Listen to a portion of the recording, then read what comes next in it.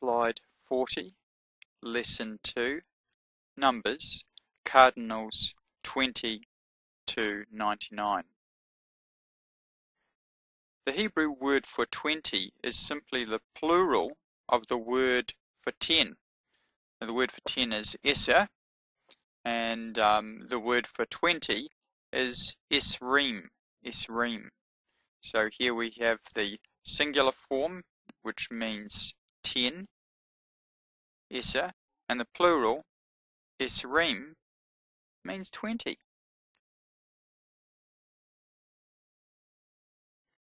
And likewise, or in a similar way, the words for 30, 40, 50, etc., all the way to 90, are simply the plural forms of 3, 4, 5, etc., all the way to 9.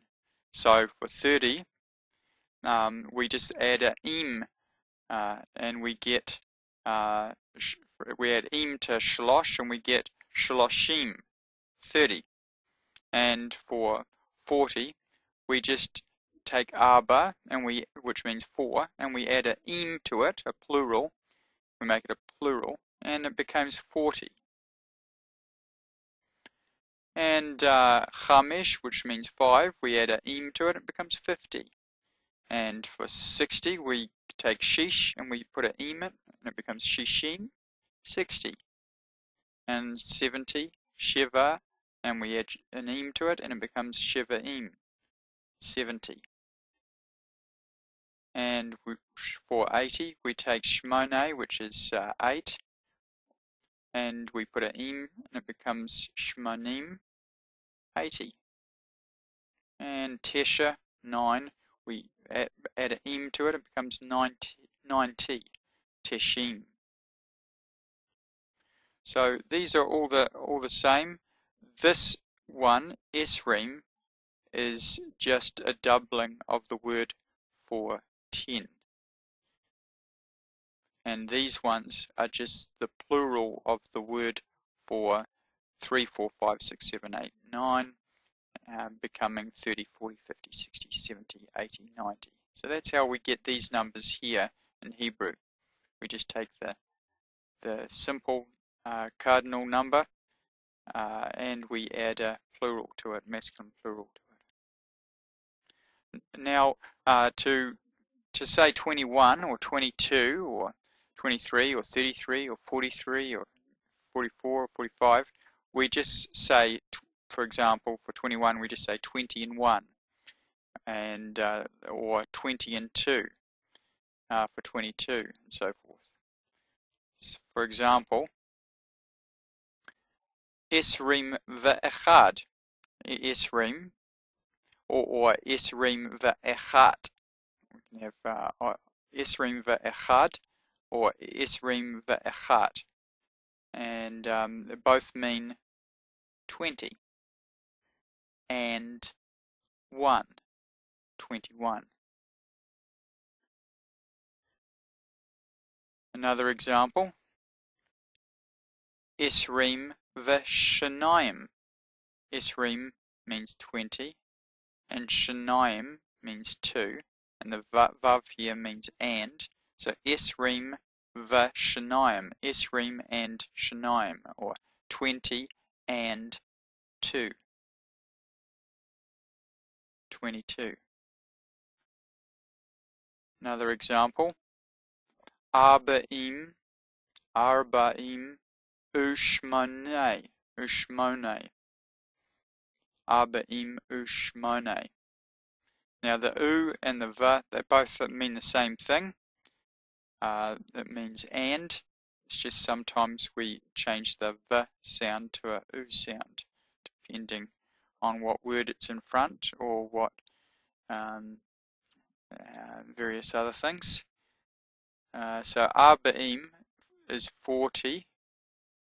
Here we have it here, arba'im. And shmoneh is 8. So we get 48. Literally 40 and 8. And we see that in Joshua 21:41, if you want to look that up, just as an example. So that's how we add, count from 20 to 99 virtually, we simply add an M to the end to make it 20, 30, 40, 50, etc. And if we want to say 21 or 22, we just say the plural name for 20 or 30, and we say and 1 or and 2 or and 3, etc. So that's the cardinal numbers from 20 to 99. Slide 41, Lesson 2, Numbers, Cardinals, Hundreds and Thousands. Okay, first we'll look at the hundreds. And the word for hundred is mia in Hebrew. Mia, mem, aleph, hey. Mia. The word for 200 is simply the dual. We looked at duals in the earlier on the first half of the lesson, and it means a dual is a pair, and it just adds the ayim at the end of whatever it's a pair of. This is a pair of hundreds, so a pair of hundreds is 200. Ma time, so mia is 100 and ma time is 200. And 300 is just the word for 3 plus the word for 100. Me'ot, sort of a plural ending to the feminine noun 100, or feminine looking noun. So we have shalosh me'ot for 300, 300. And the same for the other numbers all the way to 900. Arba'a me'ot, chamesh me'ot, shesh me'ot, sheva me'ot, shmonei me'ot, and tesha me'ot. Now I've just said here this is the feminine construct. It's just this thing here. It's called a construct because it's just the feminine number, but it's got a slightly different vowel pointing used to construct other words. So it's a feminine construct plus the feminine plural, me'ot.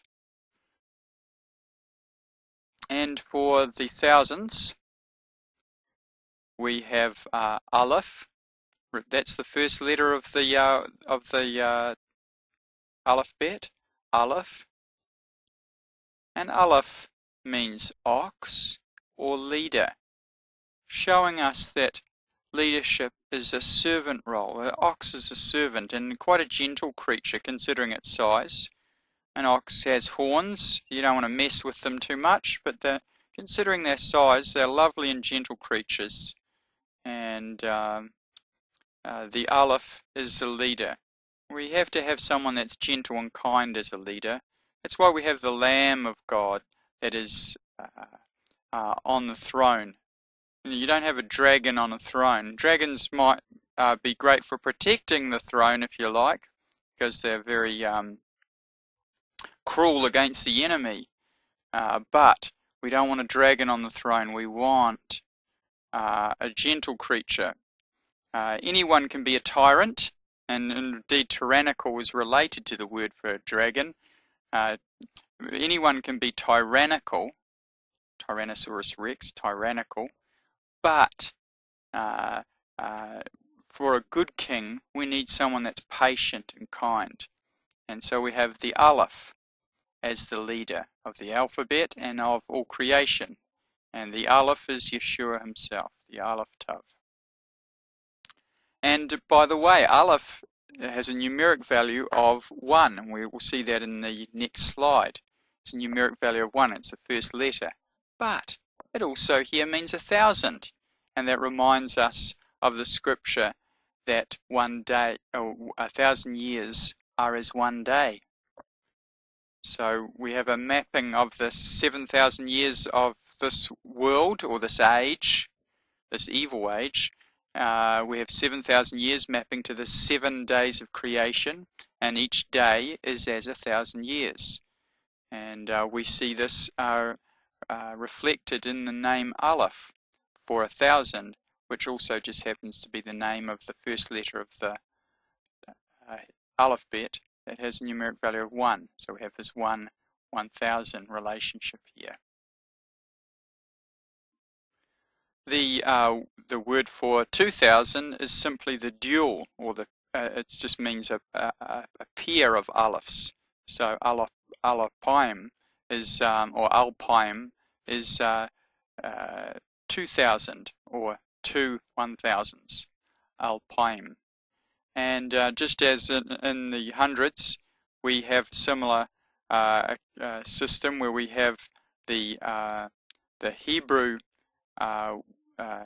word for 3 plus the plural for 1000. So we have 3000, shiloshet alephim.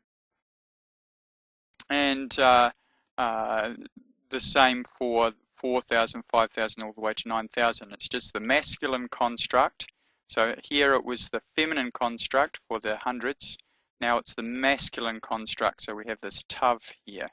And I haven't given you a table of constructs because I want to just mention the main things without getting into too much detail, but you're certainly welcome to have a look at Hebrew grammar books to look into that further.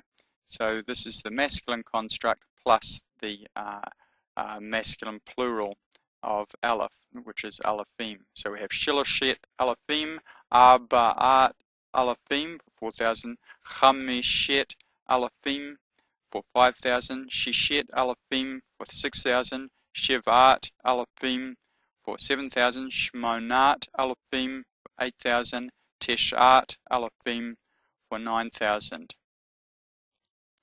And we also have words for tens of thousands. 10,000 is called revava, related to the word for many or great or multitude. Also related to the word rabbi, although Yeshua says, call no man rabbi, there's no one great but God. And there are different opinions on what that means, but I just take that on face value. I'd much rather be called a brother than rabbi. I'd rather be called someone low than someone high. And if Yahweh wants to call me something high, then he can say, come up. And the word for 20,000 is the dual of revava, and that's rabatayim. And 30,000 shalosh rabat, etc. So you see how it works very similarly to this. We have the same system for the 10,000s as well. So I won't list the entire thing, you get the picture. So that's cardinal numbers, hundreds, thousands, and even tens of thousands.